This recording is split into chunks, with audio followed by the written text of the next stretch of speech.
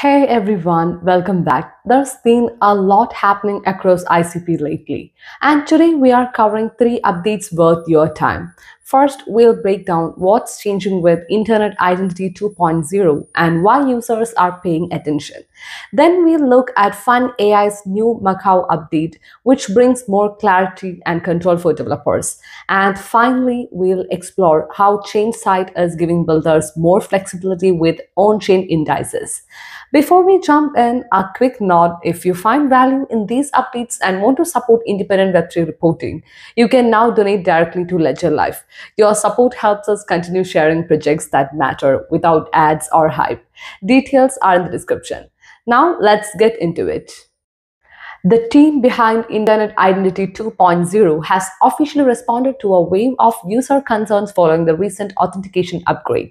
If you have used Internet Identity before, you will probably recognize the identity number that was assigned when you first signed up. It looked official, it felt secure, but as the developers have now made clear, that number was never actually a security feature. It was just an identifier, a way to label your presence on the system. Real protection came from your device. That can be biometrics, pins, security keys. That's what held the actual keys. So leaning on the identity number for safety, that was never the point. With version 2.0, that misunderstanding is being addressed directly. Under the updated system, whenever you register a passkey using WebAuthn, you will be asked to actively verify your identity. This isn't optional, it's a required step. Face ID, fingerprint, PIN, whatever method your device uses, you will need to use it. This differs from version 1.0, where that step was only marked as preferred, which meant some logins didn't even require user re-authentication. If you are using a YubiKey, this change is going to be noticeable. You will now need to enter a PIN every time you authenticate with it. But the upside is pretty clear. Your private keys stay locked inside the secure hardware of the key.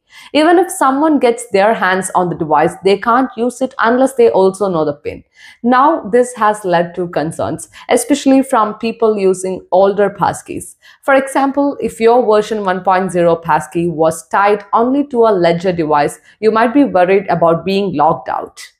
The short answer is not yet. Internet Identity 2.0 includes a migration flow that lets you sign in using what's called a non-discoverable key. But once you are in, you will be asked to register a new discoverable passkey. That part is non-negotiable going forward. And yes, the 1.0 methods won't stick around forever. The domain that Internet Identity operates on has changed, and the way it handles credentials is evolving with it.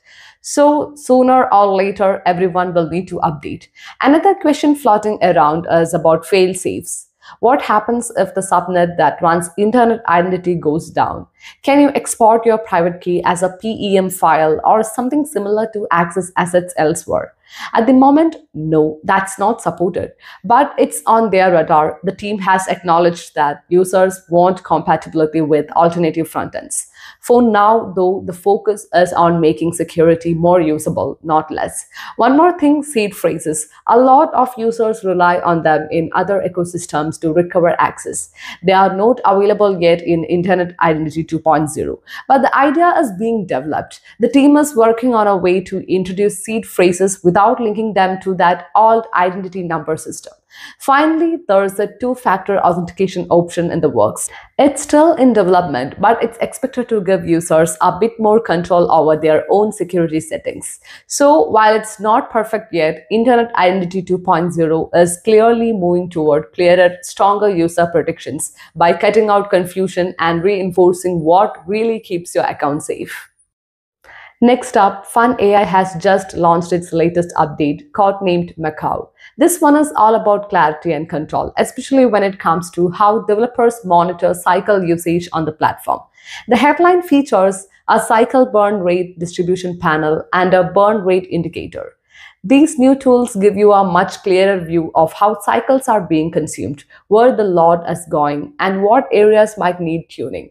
It's the kind of thing that helps developers optimize without digging through logs or guessing. They have also added a notification system for when the miner limit is reached. This gives users faster feedback about capacity limits so they can adjust without unnecessary downtime. There has been a cleanup of the whitelist as well, removing stale or unused entries. And for those accessing funnAI on mobile, the experience should now be much smoother with updates to improve responsiveness across screen sizes. What's important to note is that this release fits into a broader pattern for funnAI. While the project is ultimately about enabling AI-powered, user-generated apps to run on decentralized infrastructure, updates like Macaw show a strong focus on practical, day-to-day improvements. The ambition is big, but the attention to small things is what helps real users. The real test, of course, will be how developers interact with these features in the wild. But based on what's in the update, it looks like a meaningful improvement in how devs manage performance and responsiveness inside the funnAI ecosystem. Finally, ChainSight has rolled out a major upgrade to its infrastructure designed to give users more control over how on-chain indices are created and managed. At the heart of it is the new index engine, which allows users to build custom index baskets, automate rebalancing rules, and publish everything directly on-chain for transparency. They have also expanded their Oracle system. The updated multi-source Oracle now pulls in data from sources like Chainlink and Pyth, with plans to include volume, market cap, and total value locked. That means index logic can respond more accurately to shifting market conditions.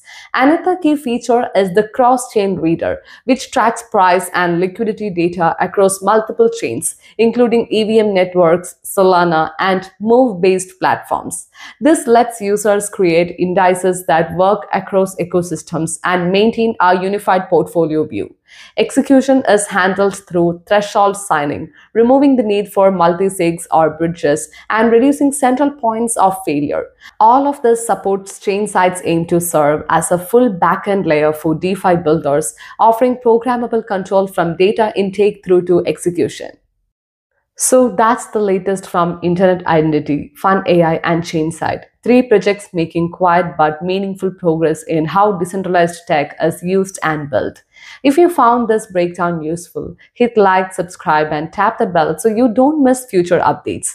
And if you would like to help keep LedgerLife independent and ad-free, donations are welcome. Check the description below for donation info and links to all the projects we talked about today. Thanks for watching. See you next time.